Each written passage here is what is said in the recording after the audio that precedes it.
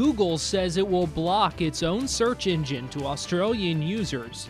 Australia's government wants Google to have to negotiate payments with local publishers and broadcasters for any content that's included in search results or news feeds. Google is pushing back, saying it is willing to pay for some content, but not what's included in the government's current proposal. Google is now threatening to block the search option for Australians if those new codes are enforced. Rapper Jay-Z wants to help minorities get involved in ownership of marijuana businesses. The rapper and business entrepreneur is establishing a $10 million fund for minority-owned marijuana startups.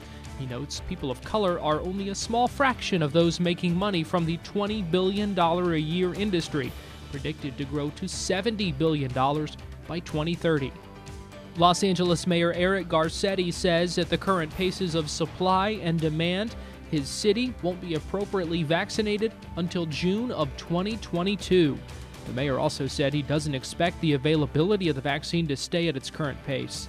Garcetti says the city has increased staffing at the 5 city-run vaccination sites to shorten wait times. General Lloyd J. Austin has been confirmed by the Senate. He's now the nation's first black Secretary of Defense.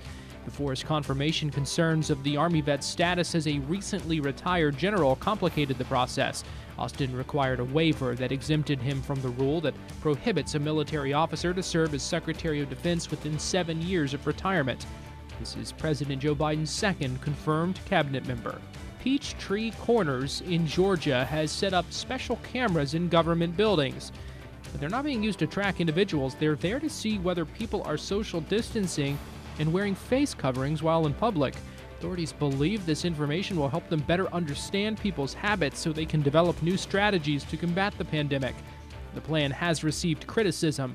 Officials stress that anyone caught not standing 6 feet apart or not wearing a mask won't face any charges or even a fine. Here you go. 5 things to know before you go to bed.